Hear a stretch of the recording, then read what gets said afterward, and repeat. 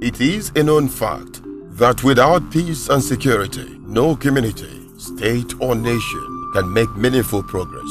One of the challenges which the TAOG administration faced in its efforts to deliver the dividends of democracy to Abians, in line with his election promises, was insecurity during the first tenure of his administration. In fact, the Abia State Executive Governor, Chief TAOG, had hardly settled down to the serious business of governance when the hydra-headed problem of kidnapping hit Abia State from some neighboring states where it was then part of their youth restiveness. The problem increased in tempo and intensity as it almost paralyzed the economic and social life of Abia and its environs, while it threatened other major towns in Abia State. Worse is the fact that this menace resulted in truncating most of the efforts of the government to provide basic amenities, as most contractors handling projects in the state were under threat by kidnappers. My fellow Abians, it is with a very heavy heart and a keen sense of our government's responsibilities to the security of our people that I address you today on the heinous issue of human kidnapping in Abia State. I have been in Abuja with the utmost mission of meeting with the federal government and other relevant security agencies of our country to find a lasting solution to the rampant issue of kidnapping in Abia State, especially in the Enyimba city of Aba, where this evil is forcing families to abandon their residences. I was totally in shock to hear the very sad news that kidnappers have struck again, and this time their victims are our own young and vulnerable children. I must first of all sympathize with the families and school authorities of the 15 pupils of the Abia International School Aba who are still being held in captivity by the kidnappers. I will take this opportunity to inform the parents that our government, in conjunction with the federal government, is doing everything in our power to ensure that these young victims are released quickly and safely to rejoin their parents, teachers and friends. The kidnap of these children have been a sore spot and a worrisome event the week long that the ordeal lasted.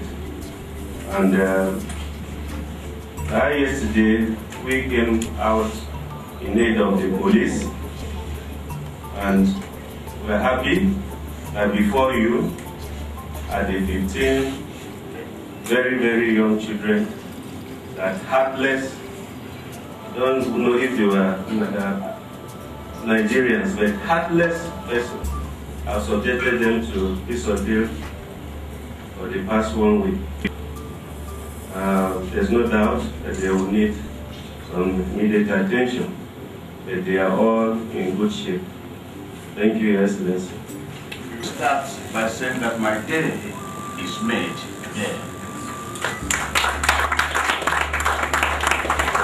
The first thing we have to do is to thank God who has made today possible. From there, we thank the President of this country who showed utmost concern for what happened to this state.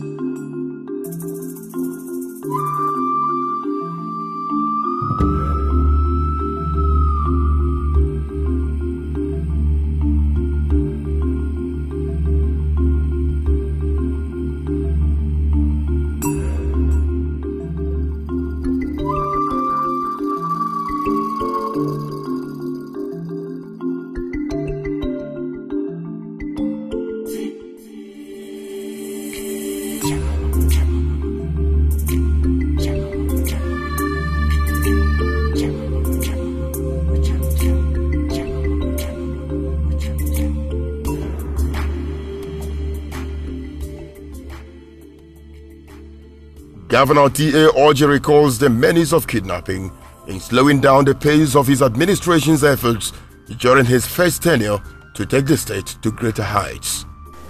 We had that challenge in Abia.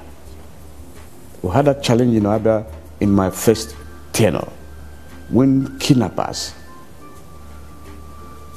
wanted to overrun the state, kidnappers and armed robbers, and we faced it squarely. If there's no security, there'll be no progress. When there was no security, contractors ran away. Because when the contractors are working, these hoodlums will go and kidnap them. They'll go and kidnap them and start asking for money. And no person likes that. Contractors who have come, some of them are white people who have come to work for us, and they're harassed by kidnappers. What they did was to abandon our projects. And as at that time, the pace of development was slow, and many people did not understand and appreciate what we were undergoing. They didn't understand. They were asking, this road has not been repaired. But these were roads that we gave out contracts for the contractors to work on. They have been contracted out, but the contractors refused to come because of insecurity. It was against this backdrop that this astute politician, technocrat, thoroughbred strategist, and determined leader took far-reaching measures to arrest the situation. For instance, Governor T.A. Orji administration provided a comprehensive legal framework for dealing with kidnapping by presenting a bill to the State House of Assembly on measures to address the kidnapping and other new but demeaning criminal activities threatening the peace and security of Abians. The bill, which was overwhelmingly endorsed by the Abia State House of Assembly, had a salutary effect on government's resolution to nip kidnapping in the bud.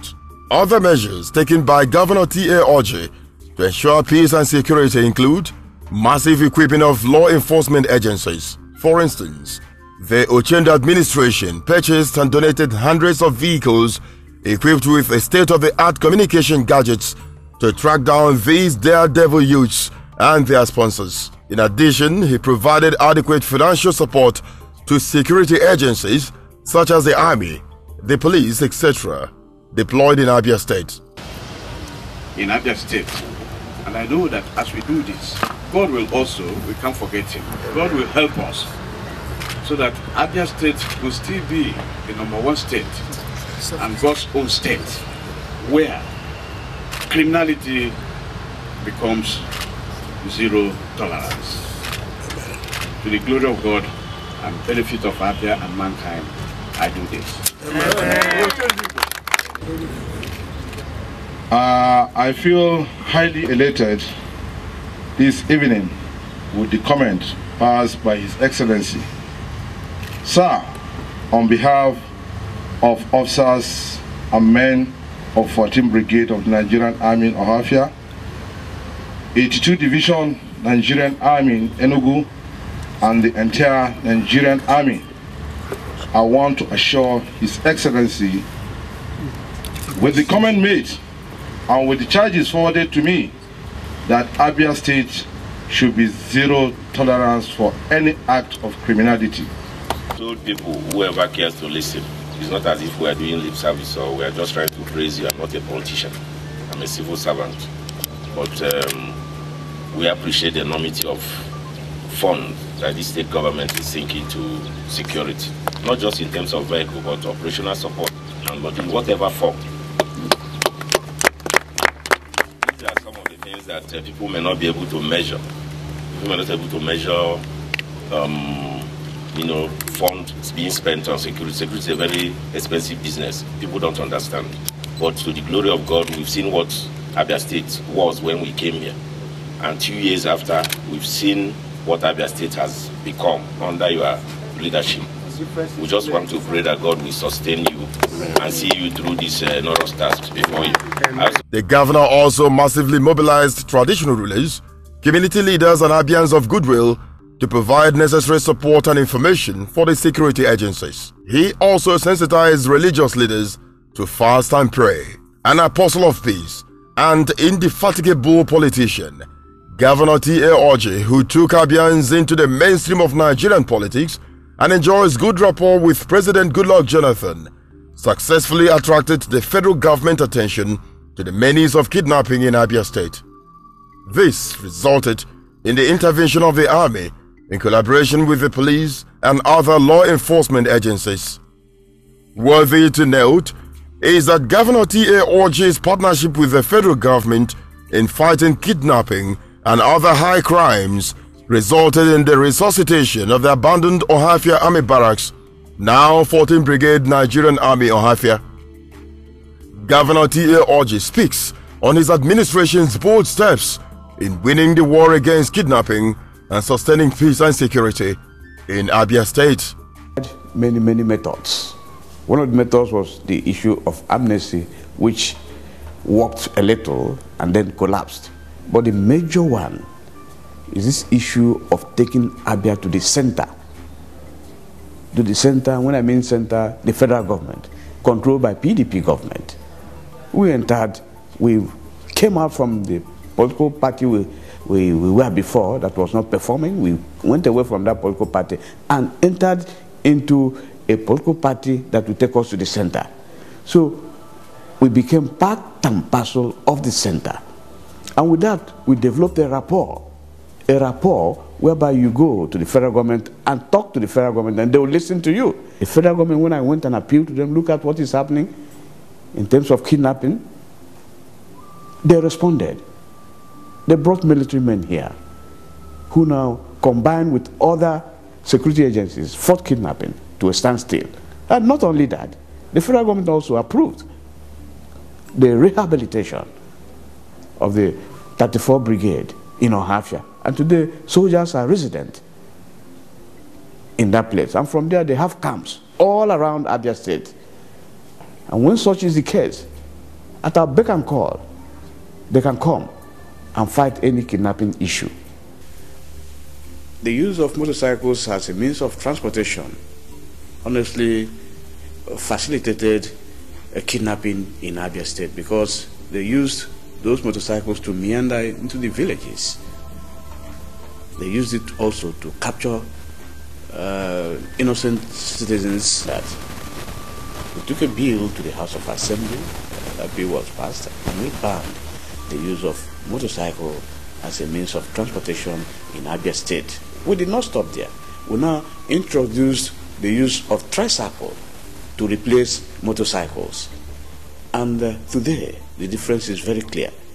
Clear in the sense that it has drastically reduced the incidence of kidnapping and armed robbery in Abia State by that singular act that we took of banning motorcycles as a means of transportation.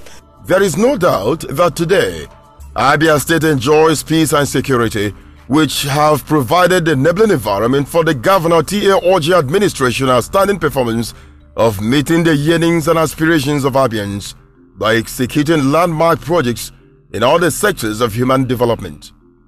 Abians and visitors to the state, including the Inspector General of Police, Alhaji M.D. Abubakar, cannot agree less with Governor T.A. Orji that Abia is now a haven for foreign investments in view of the peace and tranquility that prevail in the state. I want to say this has demonstrated the fact that you are a man of the people. Your Excellency, you have given us the motivation, you have given us the vehicles to work. The performance of the administration of Governor T. Orji in the area of security can be said to be very commendable. Commendable in the sense that having been able to overcome the security challenges, one would say that overcoming the security challenges is a major milestone in the administration of our dear governor. They relax there. We that goes to club, I come back anytime I like.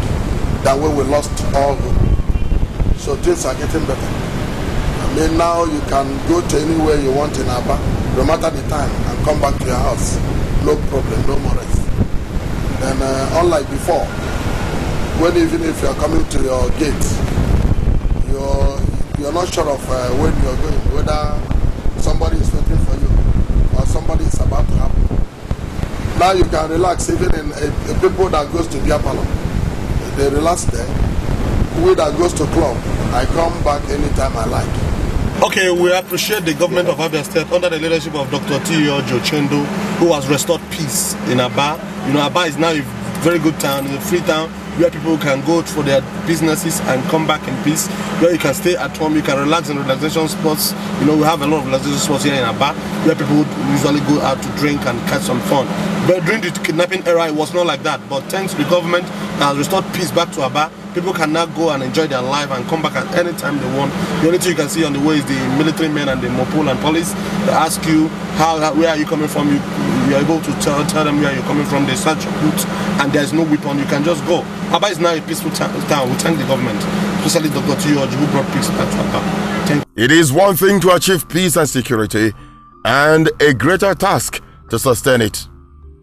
What measures are being taken by Governor T.A. Oja administration to maintain peace and security in the state? Again, what are the expectations of government from Abians in the sustenance of peace and security for the accelerated development of the state? One thing is to bring peace. One thing is to fight kidnapping and send them away from the state. One thing is to fight armed robbery. Another thing is to sustain it so that you will be free throughout. Not being partially free today, tomorrow they will come. No. So the sustenance is another project, a big project. The first thing you have to do is that you, as a government, you ensure that the environment is conducive for every person. The environment also has to be conducive for the security agents that are fighting this criminality. You have to empower them. You don't send somebody to go and fight. You don't send a soldier to go and fight without giving him a gun. Else he'll be captured and made a prisoner of war. So when you're sending somebody to go and fight, you have to give him the implements with which to fight. And that is what we have been doing. We have been devoting a lot of money. You know, security business is a capital-intensive business. We have been devoting a lot of resources, a lot of money, and I don't have any regrets about it. Putting in a lot of money to equipping the military, equipping the police, equipping the other security agencies in terms of logistics. Just within 2 weeks, we've been able to donate almost 100 vehicles to the security agencies in Abia State. Vehicles that are equipped. With these vehicles, they can track and pursue the criminals out of Abia State. Not only giving them equipment, you also have to fund them. You fund them to the extent that you can, and make them realize that you are funding them to the extent that you can, so that they will appreciate. So you fund them. You fund the army, you fund the police, you fund the SSS, you fund all those that are involved in the security situation in Abia State. And then, what of the people? What of the people? You have to sensitize them. Those in the villages, you have to entice them so that they can proffer information, because they are the people who are living with these criminals, and they see them and they know them. So they will give you authentic information, and there's no person. You know, patriotism in our country is not very high. It's only few people who can come and give information about these kidnappers without being at least giving them some incentive. So you have to give them incentive so that they'll come out boldly and willingly and tell you, give you authentic information, and with that information you give it to the security agents and they will fight and get results. So we've been doing all these things and other things with the apparatus that we have on ground. We don't expect much from Abians. What we primarily expect from them is information. Let them give us information about these kidnappers, these people who break oil pipeline, and the armed robbers. Let us just let them give us information. That is the first and foremost thing and the most important thing that we expect from them. All Abians, let them give us information. Then, if there's any other way, they can contribute to security. If maybe when we launch the Security Trust Fund, those who have money are willing, let them contribute. Let them contribute, but let them be sure and give us information. And then the traditional rulers and others who are in position, let them sensitize people about security situation in Abia and insecurity, two of them. Let them sensitize them. Let them make them be aware that security is very, very important and that every person should be an agent of security. Indeed, Governor T.A. Orji's achievement in restoring and sustaining peace and security in Abia State has placed him as one of the best governors in Nigeria in the face of security challenges being experienced in many states of the Federation. Little wonder, Governor T.A. Orji has been honored by many high-profile organizations and institutions in the country. For instance, he was recently honored as Peace Ambassador by National Council on Peace and Security, led by Alhaji Abagana. We're looking for peace and unity. You know, always and everywhere. Once you get the right person and the right position, things will work. Things will work. And may God guide you even more and more everywhere.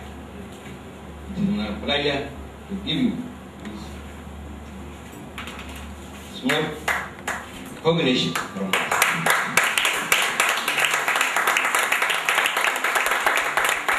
Given the security challenges in many states in the country, it is logical to garner from Governor T.A. Orji what his colleagues in those states could do to restore peace and security in their area.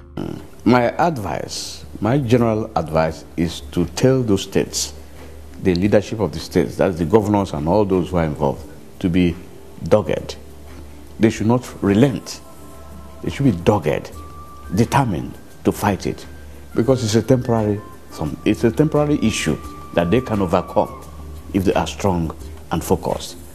And secondly, they have to partner very, very well with all the security agencies in the state. Not only partnering with the security agencies, they have to be in alliance with their people. They have to be in alliance with their people. Talk with them, know their problems, and know how to solve those problems. As Abians and indeed Nigerians hail Governor T.A. Orji over his dogged and creative approach to sustain peace and security in Abia, we cannot but emulate his unique leadership qualities, for without peace and security, there is no true progress. Today, Governor T.A. Orji has become a reference point as far as security issues are concerned. Bravo, Ochendo, Abia.